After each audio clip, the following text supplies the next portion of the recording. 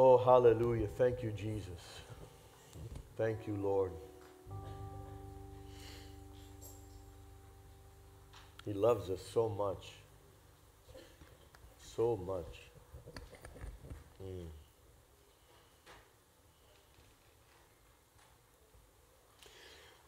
We're going to be celebrating the Lord's table today, but we're going to do it at the end of the message.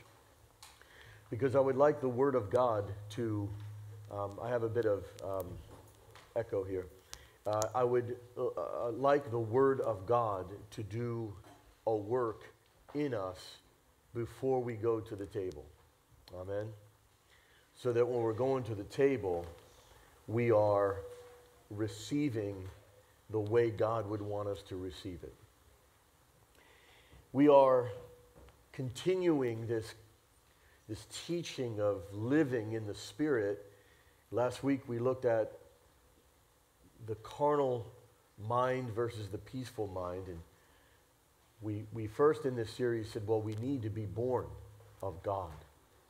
We need to be made new by God. Christianity is not something I can think myself into. It's something that God gives power. He gives the ability to become His child. And He makes a new creation. He makes our spirit new. We become born again. And then we learn that even though we become born again, we have to realize that there is a carnal mind and there is a spiritual mind.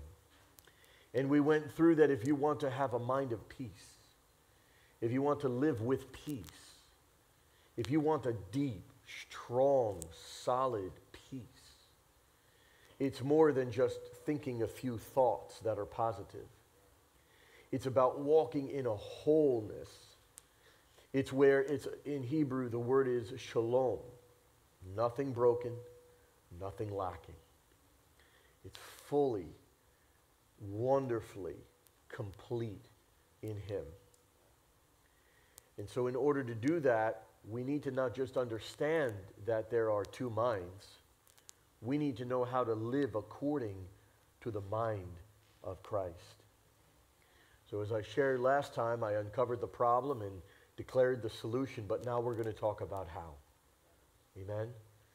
Because if you know what, but you don't know how, then, well, you're just aware, but not necessarily victorious. What I'm going to share with you today is not complicated, and praise God for that. Praise God that it isn't intricate and complicated, but it is deep. A lot of things in the Scripture, like the blood of Jesus, like the body of Jesus, communion, the Lord's Supper. It is deep, but it's not complicated. And so much of the Scripture is presented that way. Even parables are not complicated, but they're deep. Jesus taught in a parabolic method, meaning that he brought stories and illustrations. And it was up to the heart of the person if they would be able to understand it. So it isn't about how intellectual we are. It is about how pure our heart is bowed to Jesus. This will always be the difference. This is why children are able to understand the deep things of God, but they don't have doctorates. And God is looking for the children to accept Him like little children. Isn't that beautiful? I don't expect my children, especially when they were babies, I don't expect them to understand the intricacies of what I know, but I want them to know my love. And I want them, when I walk into the door, to run to me and say, "Daddy, Daddy, Daddy." And they understand things that their little mouths can't even express properly.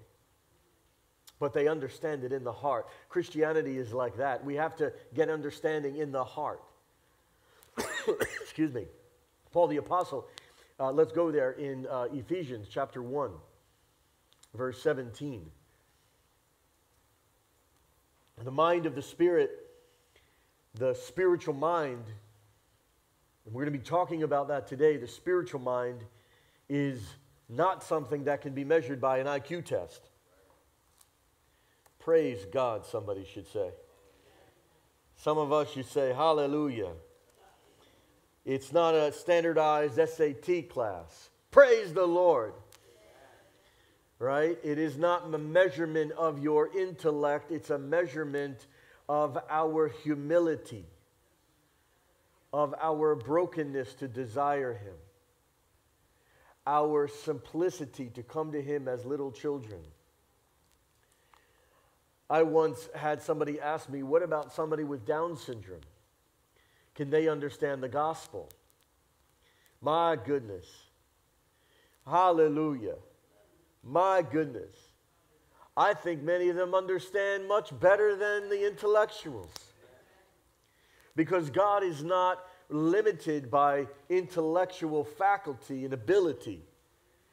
Oh, hallelujah. The Holy Spirit certainly utilizes and will quicken, as I shared, and He will give gifts to men. But it's the heart that's always going to be the seat of your life. We need to be more concerned about how I'm coming to the Lord in my study than I am, will I understand it? The Holy Spirit, you're going to hear today, will bring understanding. There are things that I understand in Jesus that I cannot communicate because I would fail to express it. But later, God gives ability to now put language to it. Amen? Hallelujah. Ephesians chapter 1, verse 17, the Apostle Paul is praying. Let's go to verse 15 rather. Therefore I also, after I heard of your faith in the Lord Jesus and your love for all the saints. Isn't that beautiful? Isn't that wonderful? In Matthew, Jesus said, when asked what is the greatest commandment, He said the first one is love the Lord your God with all your heart, with all your mind, with all your soul, with all your strength. The Shema in Hebrew from Deuteronomy chapter 6 verse 5, that's what Jesus was quoting. And then what did He say? The second one is like the first. Love your neighbor as yourself. Upon these two, all the laws of the prophets are recognized or represented. Look, therefore, also after I heard of your faith in the Lord Jesus Christ, it's like commandment number 1, and your love for all the saints. Isn't that beautiful? Vertical and horizontal. Something good is happening in Ephesus. Verse 16, do not cease to give thanks for you, making mention of you in my prayers. The Apostle Paul constantly is thanking God for the Ephesian believers. Isn't it beautiful that they're on his mind all the time? He's constantly making mention of them in his prayers. Look at what he's praying for them. Verse 17. That the God of our Lord Jesus Christ, the Father of what? Hallelujah. May give to you the what? May give to you, somebody say give. Paul understood, being very smart himself, an intellectual himself, studying as a Pharisee, studied under Gamaliel, very educated man, very much a scholar, may give to you the spirit of wisdom. And when I say scholar, I'm not necessarily speaking the way it is today. But may give you, not earn. He didn't say that you may study really hard and hope to intellectually understand. But that the Spirit may what? That may give you to you the spirit of what? The spirit of wisdom. We need wisdom. Do you want to be at peace? You need wisdom. If you and I want to be at peace, we need wisdom. We need the spirit of wisdom. We need the spirit of wisdom. We're not going to be at peace until we live with skill. The Hebrew mindset concerning wisdom is to live life with skill. To give you the spirit of wisdom and what? Revelation is revealed knowledge. It is not figured out. It is not like an earthly understanding. It is so unobtainable that God has to give it to us. Oh, that's good. The knowledge of God is so unobtainable, we cannot figure out through study, I'm going to understand God. I'm going to figure out God. Praise God. So what do you want? You want to be given the spirit of wisdom and of revelation in the knowledge of what? You see how specific this is? Oh, hallelujah. It's okay. It's okay if you ever have grown up Christian and you grew up in a home, a denomination, a certain Christian background, or you're very, very well studied, or you're very, very smart. You know a lot of things about a lot of topics. It's okay. You could just get rid of all of it. If you want a mind of peace. Now, I'm not saying you'd get rid of it and never consult it, right? Don't walk around like a dum-dum, right? But I am saying that when you want to seek peace, peace is not found in the wisdom of men. Peace is not found in knowledge. If peace was found in knowledge, we have more knowledge than we've ever had in any generation. We should therefore be more peaceful than any generation. We're not.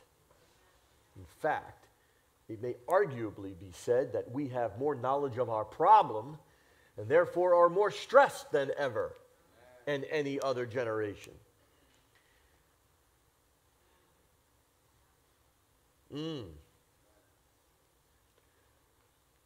Before, you used to be able to feel a pain in your body and just not know much about it. And today, many were laughing. I don't know if it was this service or the second service last week or whatever. I said, now you Google an ache in your hip, and you find out you're dying tomorrow. Billions of things come up of all the problems it could be. Why don't billions of solutions come?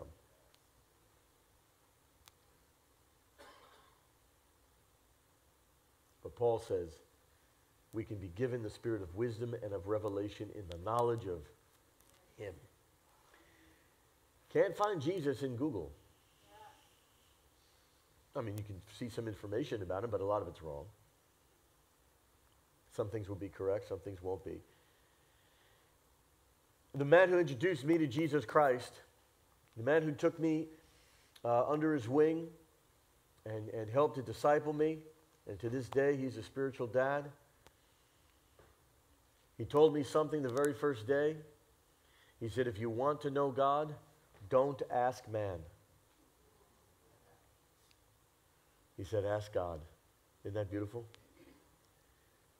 It's kind of a theme of this message today. If you really want to know God, the knowledge of God, the wisdom of God, the revelation of God, you're going to automatically begin entering a realm of peace. What did I just say? A realm. Did I just use that word? Ooh, realm. What's that? Is that new agey? No, it's not. Realms are very, very, very, very real things.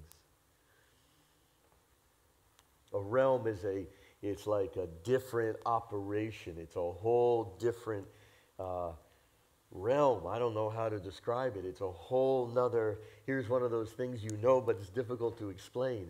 A realm, how would you describe this? Like there's an earthly realm and a heavenly realm, and it's in the scripture everywhere. In the beginnings, God created the heavens and the earth, and it's as if they're symbolically on the earth showing the difference, but there's the heaven in heaven, the third heaven, and it's a different realm, different rules, different everything. For example, you can grow in development in the earth, right, and in intellect, and get degrees, and you're increasing in levels of complexity in the earth realm. You can enter the realm of the Spirit of God, and you're just a little baby.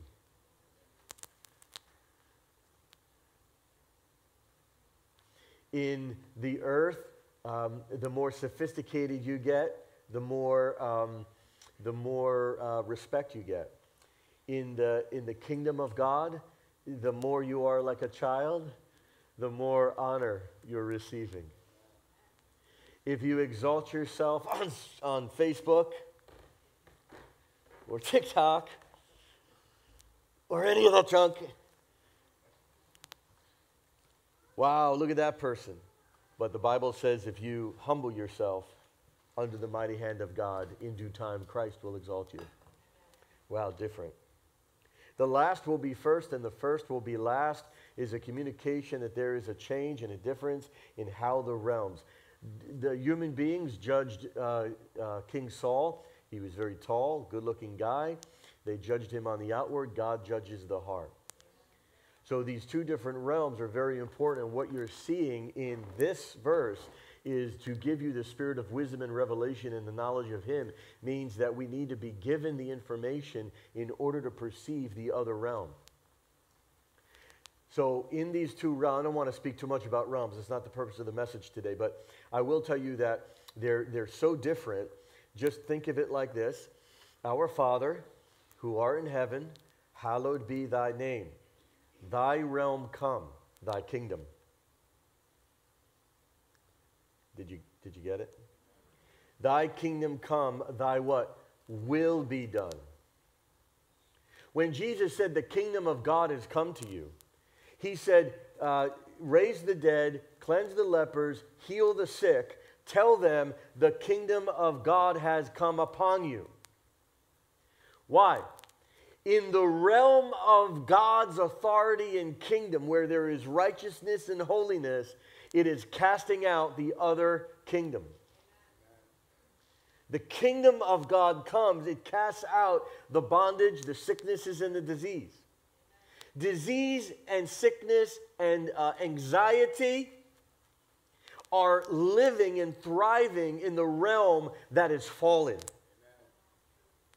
So your old mind and your old nature are operating in a realm that is fallen. But when you got saved, we were singing it. I am who you say I am. I'm seated with you in where? Oh, very good. In heavenly places. This is found in Scripture. We are seated with Christ in heavenly places. It's a realm. It's a heavenly kingdom realm. Praise God. We're actually truly seated there. Amen? Thank you, Lord. So it says here, we need to receive it. Everybody got it? Amen.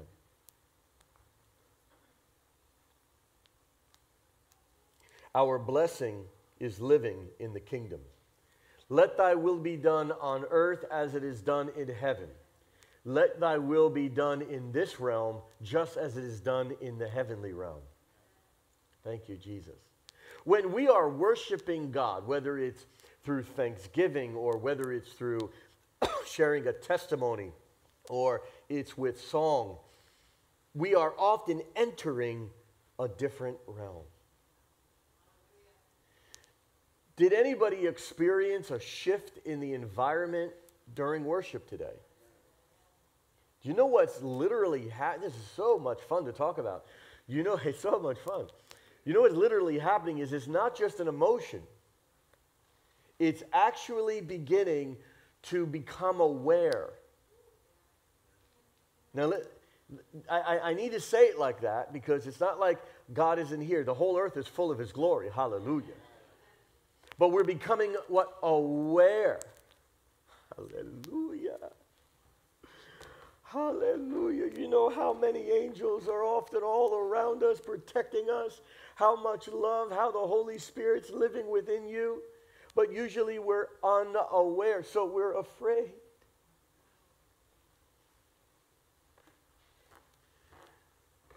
In 2 Kings,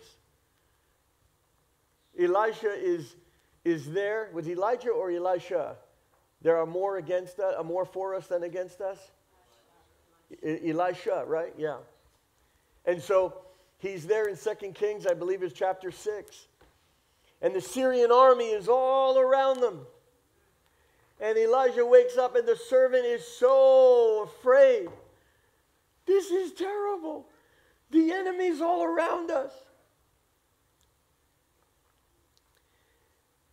And then Elisha prays, God, open his eyes. Let him see. Hallelujah. And there's more, many, many more. The army of God was many more, and they were there. But the difference was not the coming of the power of God or the army of God. It was the servant became aware.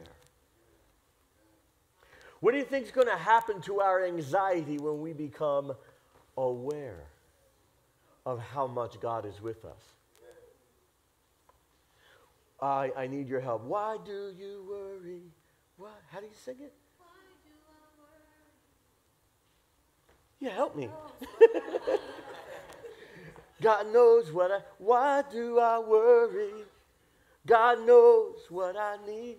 I'm making my new song. Why do we worry? Because we're unaware. We're unaware.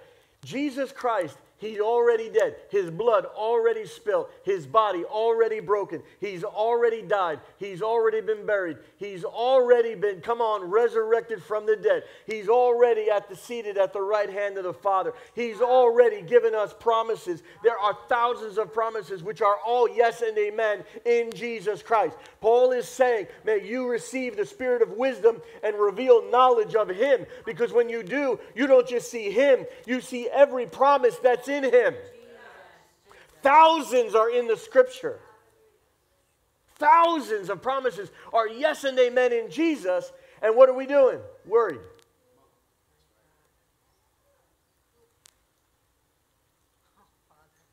Yet we are seated with Jesus Christ in heavenly places.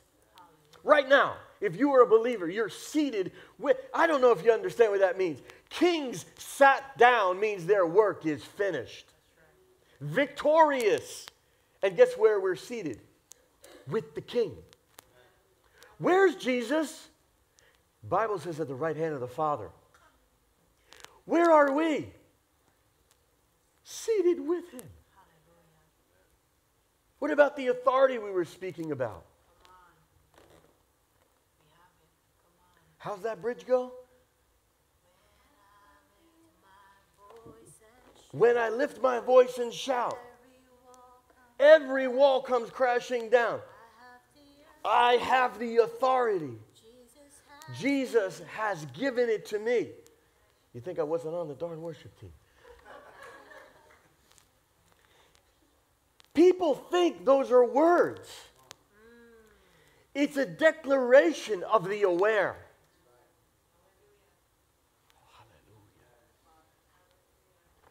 Why do you worry? God knows what you need. The Bible says that the Father knows that what we need even before we ask him. Hallelujah. So there is a shifting that's happening in the heart of a believer that says, I'm going to study so I can learn by figuring it out. No. No, it's very burdensome to do that. You wind up utilizing only your mind. But if you would come to the Word of God and you would say, Lord, I am going to study hard, diligently. I am going to read. I am going to get into the text. I am going to do it deeply so that you may reveal the meaning to me. Did you get it? The hard work never changed.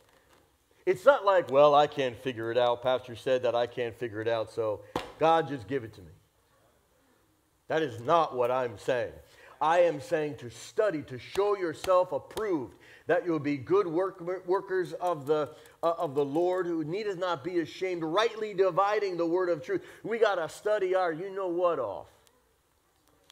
But we don't get the knowledge because we earned it. We're presenting, we're seeking it out. We're knocking, we're seeking, we're asking, we're seeking, we're knocking, so that the Lord can open the door. Oh, hallelujah. Is this making sense? So at the end of the day, this is why one verse, we can spend an hour, 2, 3, 4, 5 hours on one verse. praying through it, studying it, seeking how does that fit the Bible? Praise God. I'm going to be traveling and being with a bunch of pastors, and we're going to be digging into Psalm 23. 6 verses are in Psalm 23. We're spending multiple days just on one psalm. Just 6 verses. Exegeting those verses deeply. Some people say, how boring is that?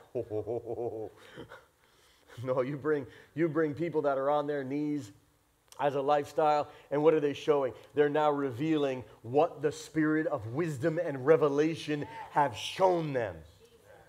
Amen? Look, you could easily go to the internet. I could go to the internet, and you know, when I'm presenting about Psalm 23 soon, and I'm going to present it, and I can say, here's all the facts. It'll move nobody. But if I can share, wow, this means something. Why is a king preparing a table? Wow.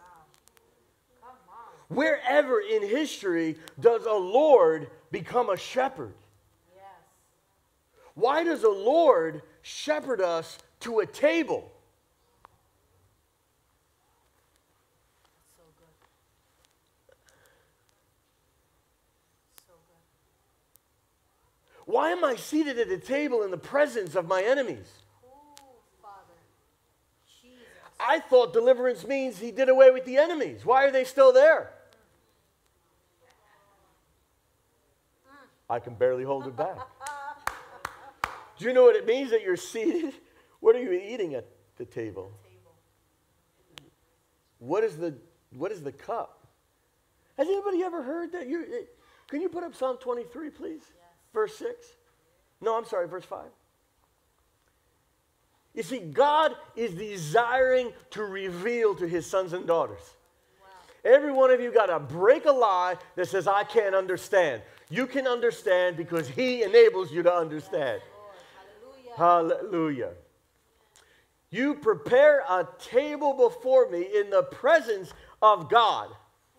No, it doesn't say that, does it? It doesn't say that at all, does it? You prepare a table before me in the presence of my enemies. What do you think that means? Oh my goodness, where did he just come from? He came from the valley of the shadow of death, didn't he? He wasn't going to fear any evil, was he? Somehow, he's walking in the valley of the shadow of death, and there's enemies all around him, and now he's eating at a table with enemies all around him. What do you think's a bigger victory? Running from the enemy and finding yourself safe? Or being able to leisurely dine in a way that they can see you and they can't do about it? Come on. What level of authority would you be in the presence of your enemies that you're dining and resting, seated at a table, and your enemies are right there? You have no fear. There is no threat. There is nothing. God is communicating something deeper than we understand. And what do we do? Here's a plastic. Can I have one of those things? No, I'm sorry. The communion element? Yeah. Thank you, my brother. Well, that's okay. That's okay. That's okay. So you see this thing? That's what it's been reduced to. People come into a church service and what do they find? Oh, that's cool. Until you begin to get into God revealing something. This represents a table that you're in the presence of your enemies. I don't know how you can have anxiety eating at a table prepared by a king.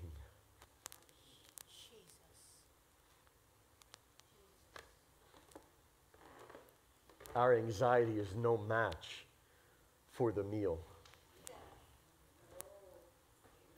Our anxiety has no match for the meal. I'm going to be preaching about the meal a lot. We're going to find that even our house church gatherings, the meal was at the center of the gathering in the local church, in the early church. It was at the center. It wasn't hey, let's have a few hors d'oeuvres. There was something deep about entering the environment where the body and blood of Jesus was becoming remembered.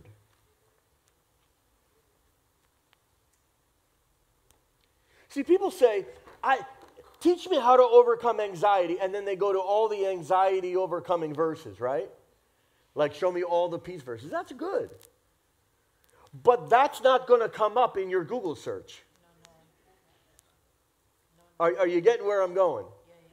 Because you have to get into the understanding of the revelation that you're seated at a table in the presence of your enemies. Because David is testifying, you anoint my head.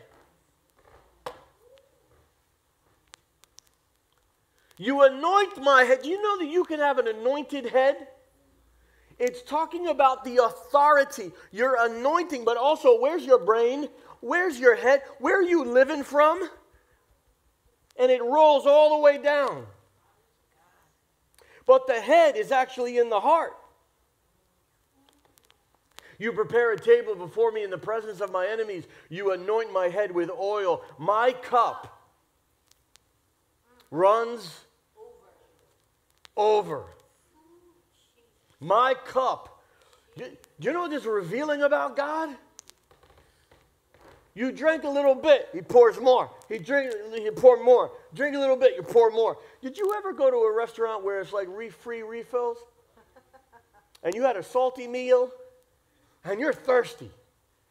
And you down that iced tea, and you're waiting for that waiter to come to refill your cup. Now you're halfway through your meal, and you're thirstier, and you still don't get a refill, so you start going like this, trying to get their attention. I want you to know that the meal at the table of God, you will never encounter an empty cup. Hallelujah. You will never encounter it. Oh, somebody says, yeah, but I've been disobeying God. While you're disobeying, he's pouring what you need. The blood was meant for those who sin. The blood was meant for the bread was meant for those who are weak. So, oh, hallelujah. Jesus. Isn't it powerful? That is, you say, Pastor, where is that in Scripture? Well, it's in Romans chapter 5, verse 8. It says that Christ died for the ungodly when we were still yet sinners. He was preparing the table in the heavenly realm while we didn't even know his name. While we didn't even know we were dead in sin. God already put it in place. Can you put up Genesis chapter 3, verse 15?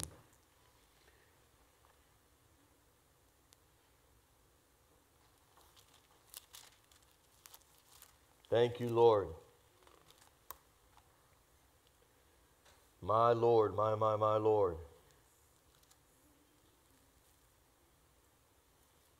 All right, we're going to go to chapter 3, verse 15 in Genesis. And I will put enmity between you and the woman, and between your seed and her seed. He shall bruise your head, and you shall bruise his heel. This is a prophecy. When Adam and Eve sinned, we see a prophecy emerge. He shall bruise your head, and you shall bruise his heel. This is speaking about Jesus bruising the head of Satan, and Satan only bruising the heel of Jesus. Jesus is going to break the authority of Satan, but the crucifixion is only going to be breaking the heel, the furthest place from the authority of God. Satan never can break the authority of God. Hallelujah! This is a prophecy about the cross. But until the Savior comes, can you put up chapter 3, verse 21? Until the Savior comes, there's grace. And he says what? Same chapter.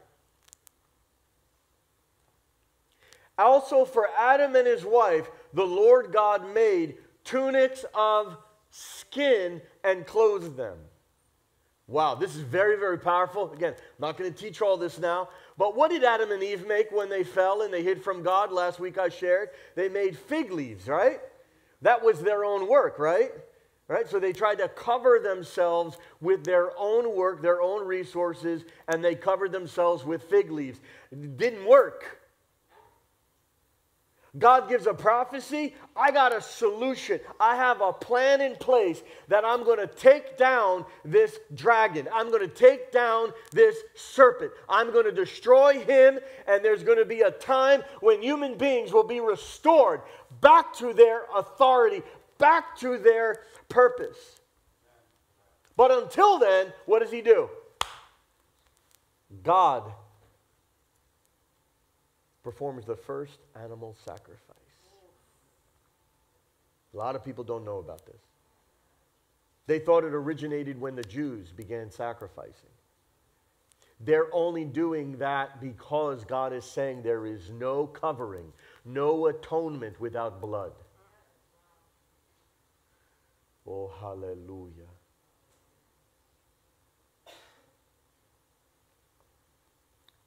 Fig leaves were earned. The tunics of skin were given. Peace does not get earned. It gets received. By receiving what Jesus has done. Yep, I know. Again, sounds so basic, right? We've heard it before, but not that basic because we haven't got there yet. So we have to drink and eat at the table. Praise God. Look at James with me, chapter 1. We also took a look at this. James chapter 1. Many people know this text. At least they know this part of the text. Verse 2. My brethren, count it all joy when you fall into various trials. Remember, we were dancing last week about that. And I had shared that it's not dancing and rejoicing because you have problems. It's rather rejoicing because you've read the rest of the text. Knowing that the testing of your faith produces patience, but let patience have its perfect work, but that you may be perfect and what? Complete, what? Lacking nothing. Remember shalom? If any of you lacks wisdom, let him ask of God. Do you get that? Wait, you need the spirit of wisdom. If anybody lacks wisdom, what do? You ask God. Don't ask man. Now, you can ask men and women who know God, but ultimately, still, that's not the place that God's saying to go. You ask God, because as you're asking God, now you're able to communicate with God, and other people can assist you in your journey, but they should not be the source. If, like the Sunday preaching and the house church study during the week should not actually be your primary source of learning. Oh, somebody's got to hear that, because that's happening all the time. Not in the Bible, not studying, not going to God yourself, and then you go and listen to other people's faith. If any of you lacks wisdom, what do? You ask. You ask. Let him ask of God. And what about God? Who gives liberally without reproach. Your cup is overflowing. Come on. So there's a lot of people who don't have wisdom because they haven't asked. And their cup is empty because they haven't asked. Who gives to all liberally and without reproach, and it will what? Given. It'll be what? Given. Given. Given. Ask, given. That Paul was praying that they would be given. That they would be what? Given the spirit of wisdom, the spirit of revelation. But the problem is, wherever there is pride, it's difficult to receive. Wherever there is doubt, it's difficult to receive. Wherever there is resistance to what Jesus has done, it's difficult to receive. So those people who don't receive start questioning the one who's trying to give. And they say things like, how come God hasn't? Because they're dealing with the lack.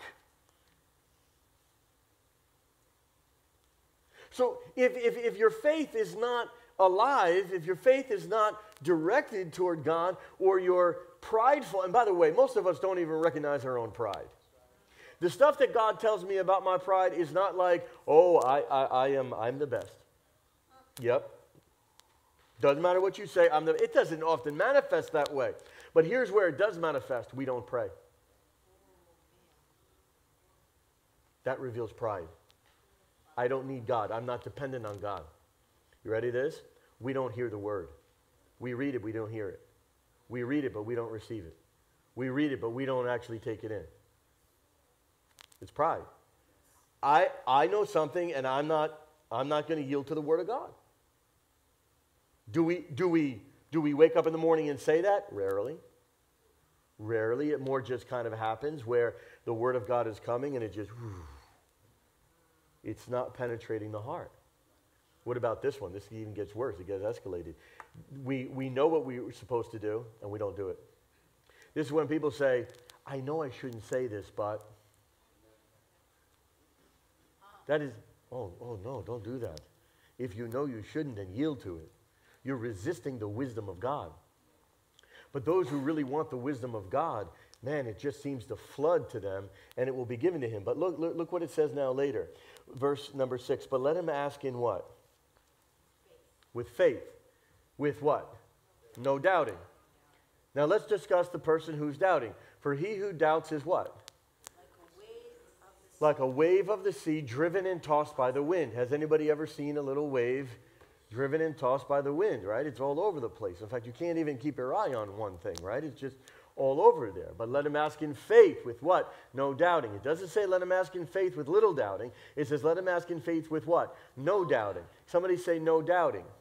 Now, some people may be saying, how am I going to do that? Well, that just reveals to you that you're working with your carnal mind. Because the mind of the Spirit already is actually believing God. Your born-again spirits, our born-again spirits, can't wait till we allow ourselves to live by them.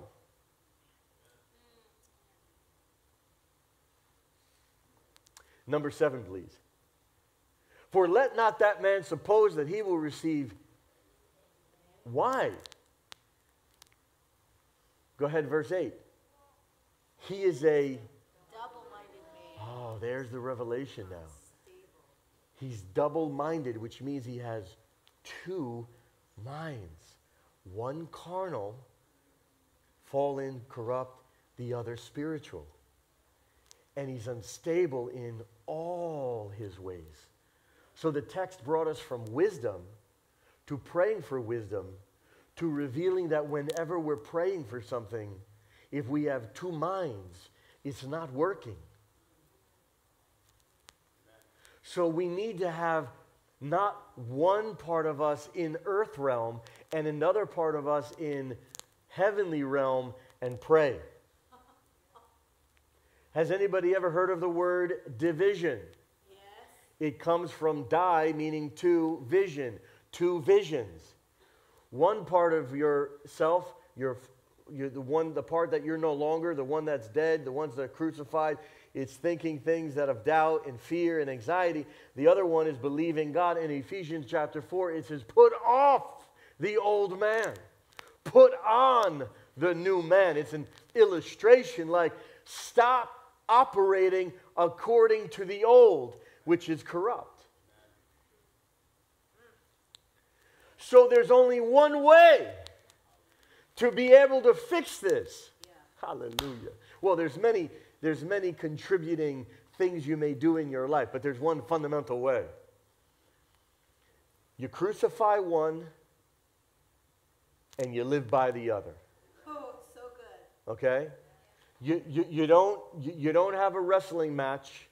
You crucify one and you live by the other. Now, let me help you understand this. So we're going to go back to 1 Corinthians chapter 2 and re-pick up the text that Paul was preaching to the Greeks. Remember, they had Greek minds and they had Roman-type minds, right? And then there's the mind of Christ. Hallelujah. So we're going to be, I can't finish all this today, but we're going to be developing of how to operate in a mind that isn't ours. by earned effort. It's ours because someone else's mind has been given to us. Oh my gosh. It's ours. We have the mind of Christ, but it wasn't earned. It was given as a sacrifice. I don't know if people preach about this much. We got his blood, but we didn't get his mind. When you got made like him, you became as him.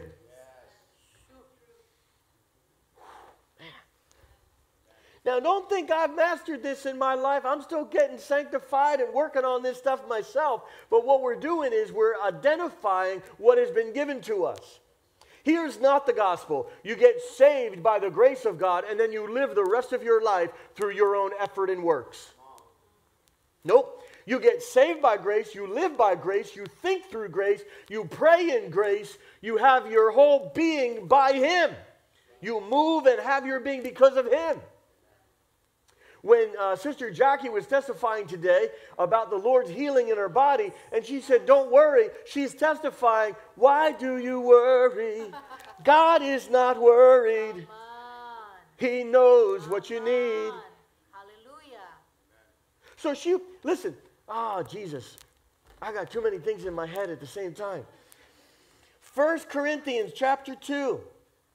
Verse 1, and I, brethren, when I came to you, did not come with excellence of speech or of wisdom, declaring to you the testimony of God. For I determined not to know anything among you except Jesus Christ and him crucified. What did he pray for Ephesus? That you may have the revelation of the knowledge of him. Now he's declaring, I'm operating in that revelation. You get it? I got what I'm praying you move in. All right? I was with you in weakness, in fear, and in much trembling. And my speech and my preaching were not with persuasive words of human wisdom, but in what? Demonstration of what? So he's declaring right there, I'm not coming to you like the Greeks. I'm not coming to you like the Romans. I'm coming to you like a man who was given the spirit of wisdom and revelation. I'm coming to you with the knowledge of Jesus. Now, you walk up to most people, right? Oh, man, this is funny. You walk up to most people and you say, I would like to discuss the solution to your problem. And they say, what is it? Well, I will bring you the wisdom and the revelation of the knowledge of him. I'll talk to you all about Jesus. And what do most people do? Shut down right there. Do you ever wonder why? Why? You think it's just human? No. Satan knows you think like a Greek, I'll keep you bound. You think like a Roman, I'll keep you bound. You think like Jesus, I can't contend with his authority. I can't keep you bound. Why do you think the devil doesn't want you in a house church? Yes. I'm too busy. You're too busy to get blessed? Come on. You're too busy to get the wisdom of God? Come on. No. You're too busy? You're not too busy. We may be busy, but not too busy. Yeah. Yes. Can I tell you something, though? I was with somebody in a doctor's waiting room, and I was there to support them and help them. And maybe this has happened to you or a loved one that you know, and you go there and you make an appointment for 10 o'clock a.m. And they tell you to be 15 minutes early to fill out all their paperwork. And you get there and you park, you got to leave early, and you're diligent because you're in pain and you got a problem. Somehow all your priorities change because you have a problem. True. Now you have the time to make a doctor's appointment to go see the wisdom of men. And now you go and you leave early, and by the way, you needed to fast because you need to have a contrasting image, you know, an MRI or a CAT scan or something, and so you couldn't even eat. So now you're even willing to fast. But you also said that you weren't able to fast because you get headaches. And it was really hard. But now that the doctor asked you, you come under the authority of the doctor, and you say, yes, I will fast, and I'm going to drink, because let me tell you, you not only not have to eat, you got, listen, I've drank Barium before. Oh. When I had cancer, I had a drink.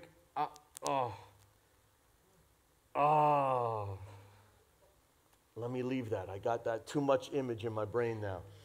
And, but you'll do it. Why? Because you have a problem and you're seeking the solution. So you go there for your 10 a.m. appointment, but you show up at 9:45 and you fill out all the paperwork. And then you give your credit card and the insurance because you're going to pay more than you've ever paid the church or tithe or God honoring them. You're not going to go into debt because you got a problem. And you got no problem going into debt, and you got no problem paying for an insurance that you can barely afford because you got a problem. So now you've given time and money, the very two things you said you couldn't give to God. My God. But because you didn't give them to God, now you're going to give them to man, people you never met before. Oh, Father God. Now, you're at your 10 a.m. appointment, and now 45 minutes passes, and nobody in the waiting room has moved. Anybody ever been there before, right? And then finally, you get to see the people coming out, and they're not smiling. You ever been in the waiting room, and people come out of the door, you know, and they're cut like this? I wonder what happened in that meeting. So you wait longer, and an hour goes by, and finally, they say, we'll see you, and here's the good news. You get in a room, and there's no doctor in there yet. Then they poke, they probe, they test this. I know you're laughing. They test this, they test this, they test that. Finally, the doctor comes in with a white coat. And then you hope that you're going to get something. And then you say thank you to the doctor for your hour wait, the exorbitant payment you have to give, the fasting, and you go through all this stuff. And I'm not making fun of it, but I'm bringing it to light. Because somehow you had time and a will, and you were willing. And then you go through that, and now you're in debt because of the medical expenses, and you're still thanking the doctor when the surgery didn't even work. Because you go to him again for another help. I'm not aiming to put doctors down. That's not my aim. My aim is to say, what would happen if we gave God the time? And what would happen if we got his wisdom? What would happen if I prioritized and sought him and his kingdom, his realm? Seek first the kingdom of God and his righteousness, and all other things will be added to you. Maybe we'd be in a position to move in the authority of the meal called the body and blood of Jesus, so that we could pray because I have received the revelation of how to overcome. Maybe it would be different. Because that help the doctor's giving is so wonderful and beautiful many times not good, but many times it's so good for good doctors, right? Trying to really help people. But I can't help but be there when I'm there with somebody and say, what do I do? What do I do? They don't know. They don't know. They don't know. I'm not blaming them. They don't know. Nobody told them that somebody died for them. Nobody told them that the authority of sickness and disease has been broken. Nobody shared with them that there's another way. And then the believer is there when the believer could be operating in a higher grace. So if you would ask me, is our doctors and medicine part of a type of grace? Well, yes. Because that's often holding our flesh bodies on the earth longer. But if you'd ask me, is that the solution of the wisdom of God? I would say no. Come on. So it may be a help, an assistance to treat pain, but is that what God sent from his realm? Did he send a pharmacist? No offense to the pharmacies. Did he send doctors? No offense to the doctors. He sent someone to bleed. Ooh, Jesus. But that doesn't make any sense to the carnal mind. And people love to point out, Pastor, you're preaching unbalanced. You're telling people not to go to the doctor. I never said that. I'm not telling you what not to do. I'm telling you, if you add to anything in your life, seek Jesus, seek his wisdom, seek his word, get his mind, because the thing you're afraid of, he's not afraid of. Get his mind. The thing the doctor said nothing we can do, get his mind. He said, oh, that's no problem. You should have seen Lazarus. Somebody says, oh, but I'm getting old and all this stuff's breaking. God says, I'll renew your strength like the eagles. Get his mind. Somebody says, God, I don't have any money. God says, I have plenty of money. I don't. Get his mind. God, I don't have money. I'm a provider. Get his mind.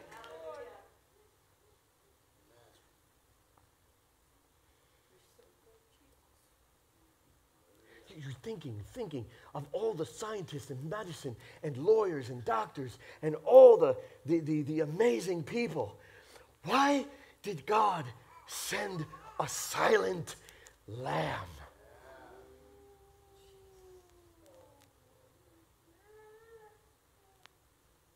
For all that he knows everything about the earth. Jesus does not know when the Father is the end day.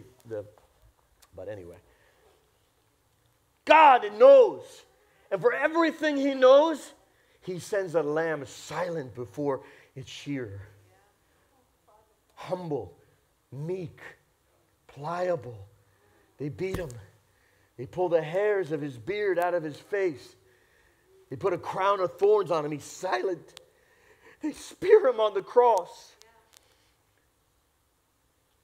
They beat him. They spit on him. And he's silent. This is not the wisdom of men. I am not telling you that you're sinners by going to a doctor. I am not telling you that you should not go to a doctor. I am telling you there is a higher, deeper, wider, more powerful love of grace that if we would flow in it, we would not need to have the help of men the way we think we would. I cannot imagine going to Jesus and saying, Lord, I need your help. He says, hold on, I know a good physician. He says, come to me. Come to me. Come to me. But you must ask him, Lord, I need your mind. Yes, son, you need my mind because you're trying to figure me out. You're trying to understand me. But the Bible knows that we would try, and it says rather than yield. This one the Lord looks after, the one who trembles at his word.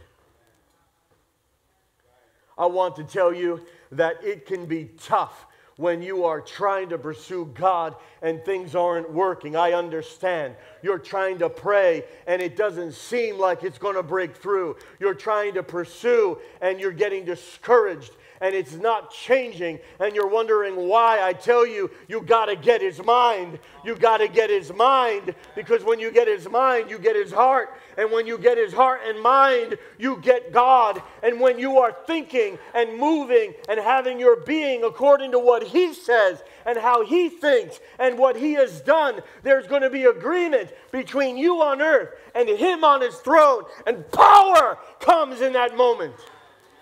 Power comes at that moment. But while we are misaligned, while we are thinking this, and he's trying to give us his son, and we're giving this, and he's giving it, and how can two walk together unless they agree?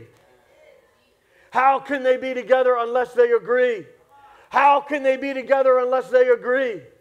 Why did John G. Lake lay hands underneath a microscope? The whatever thing they did, the leg was all messed up and broken. He places his hands in the hospital,